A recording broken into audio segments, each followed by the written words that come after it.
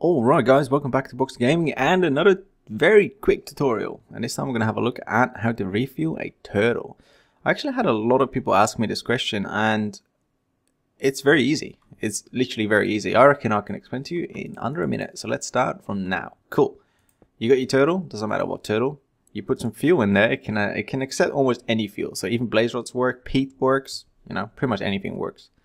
You put it in there, you go to Lua, or just in your program, it's the same thing. All you do is turtle.refuel, and it uses everything. Done. It's that simple.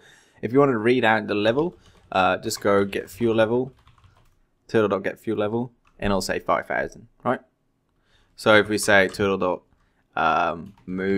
forward, you know, oh, whoops, turtle.forward, what am I doing?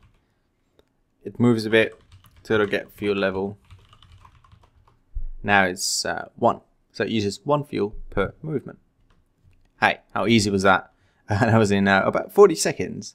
It's very easy. I know turtles are very difficult for people, so I'm going to make a series of sort of mini tutorials like this for turtles, so that you don't have to sit through a whole turtle tutorial. You know, you can just read the parts that you don't know.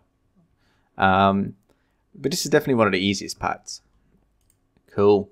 I will also make a tutorial at some point, making a little program that will automatically check fuel level and then go to a chest and pick the fuel up and refuel itself and then move back to the same location. I'll definitely do that at some point, but not now.